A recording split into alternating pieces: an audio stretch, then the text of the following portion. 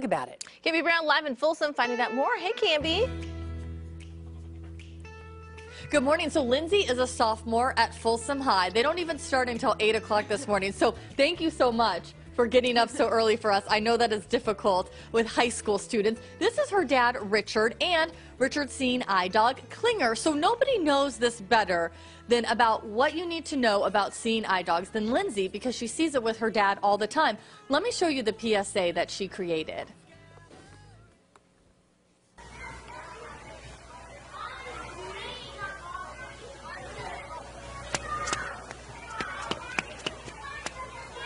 Please don't touch him. He's a guide dog. What is he wearing? Well, that's his harness. Those are his superhero clothes. What is his superpower? Oh, I'm blind. I can't see, so he helps me get around and so I don't run into obstacles. Sorry. Come on, hon. It's time to go to school. When you see a guide dog wearing a harness, this means they are working, and you should not talk, pet, or distract them in any way. When people interact with a guide dog, they are unknowingly training the dog to look for people while in public, when the guide dog needs to ignore people so they can safely negotiate obstacles and traffic. What did you do to your dog? I made him superhero clothes. It's called a harness. It helps people that are blind to get around safely.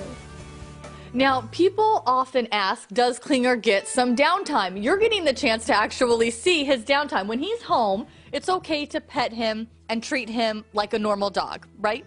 Yeah, he can do everything except eat off the floor or eat human food. Okay, but when he's out in public with your dad, you obviously notice that people, they see a dog in the grocery store or at a restaurant and they want to come and say hi to the dog. What typically happens? So usually you can see in their eyes from several feet away that they're coming for the dog.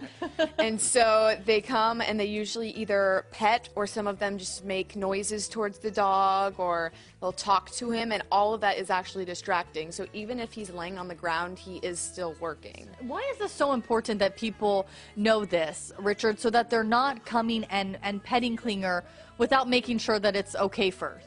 Well, you know, Klinger, if he's distracted by people, and he loves people, and so you that could tell. yeah, so that if we're out in public and he's always just looking for the next person to pet him or talk to him, then he's not going to be directing his attention towards me when we're crossing streets or avoiding obstacles. And you know, so if he's looking for people, it can certainly be an unsafe sort of situation for me. Yeah. How proud were you when you heard that Lindsay was going to do this public service announcement? Lindsay has a huge heart for people with disabilities, and it's a way that she can use her special talents to make a difference in the world. And you know, people are checking out her video today and then also online all over the country, so it's fantastic. And make sure that you know it's not just a vest that they could be wearing, but the harness as well. Pay attention, guys, when you're out. Right? Mm-hmm.